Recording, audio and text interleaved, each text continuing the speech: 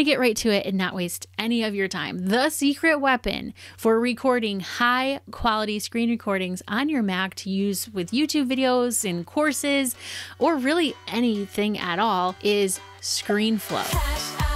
Now, if you're not already using Screenflow, you can grab a free trial. That way you can walk through all of these different features that I'm going to show you in this video as I go through everything. And I put a link down in the description for that free trial. So we're going to jump onto my Mac over here, and I've been using Screenflow for about the last 6 years or so. When I first started my channel, I used the free screen recording apps out there like QuickTime and OBS, and I just always ran into some type of a snag or some trouble with the audio or the audio syncing. And so I made the investment in Screenflow, and I have been loving it ever since. Wow, that is a messy desktop. So I'm going to open up Screenflow right here. Now I'm using the most recent version. I want to come to this new recording window here.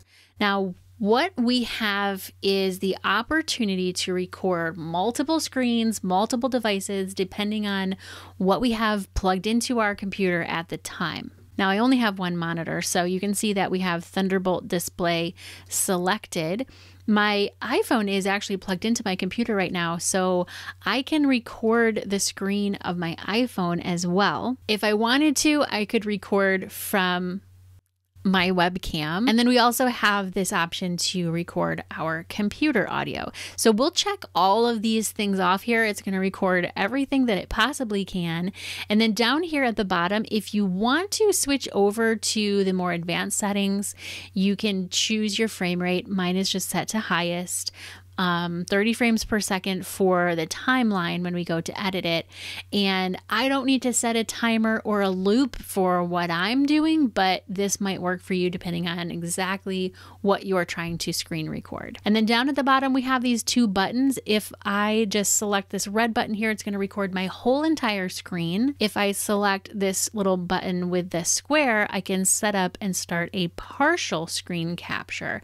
And so it gives you this option here where you can change the size and the dimensions, so you can literally record any part of your screen that you want.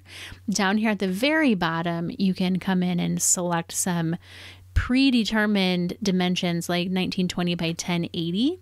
So I know that if I record my screen here within this frame, it's going to fit into a regular 1080 YouTube video like the one I'm recording right now. So what I really want to do is actually record the whole screen. So I'll hit that big red button. It's going to give us a summary of everything that it's going to record and give us a countdown. And now it's recording my whole entire screen, plus my webcam, plus my external microphone, plus my iPhone. I guess that's it. Was that everything? It's recording literally everything. Yes, you can see the desktop icons, but if you come up here to the menu, you can come down and hit hide desktop icons. And now it looks like I am a neat freak with my desktop, which I am definitely not. Let me open up Final Cut Pro. So if I was going to do a Final Cut Pro tutorial, this is how I would do it with Screenflow. I would just do the tutorial, talk into my microphone,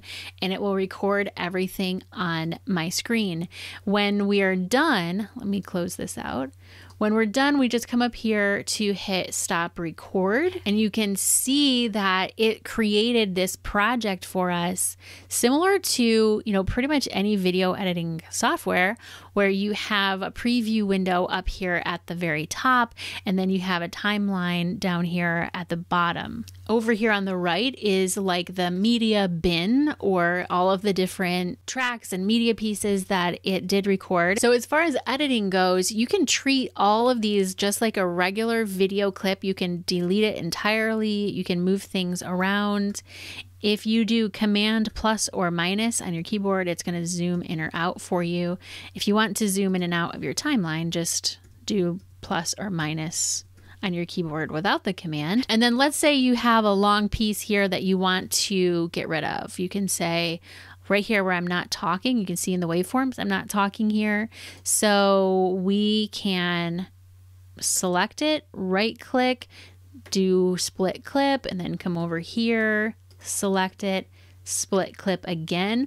Now we have this separate clip here that we can actually delete if we wanted to, get rid of it completely.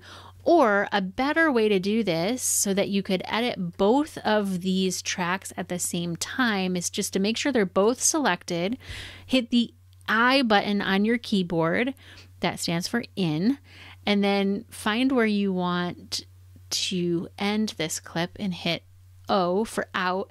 And now you have this in point and end point that you have selected here. And then if you hit Command Delete, it's going to completely get rid of that section that you selected, and it's going to shift all of your clips together so you don't have any weird gaps in your timeline. Now, of course, you can sort of build your screencast as you go here by coming down to configure recording. You don't have to just one and done, hit record, hope you cover everything.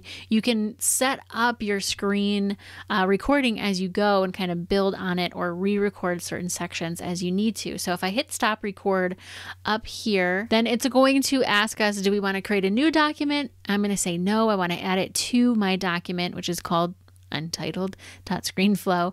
I can give it a name. I can say, well, this is take 2.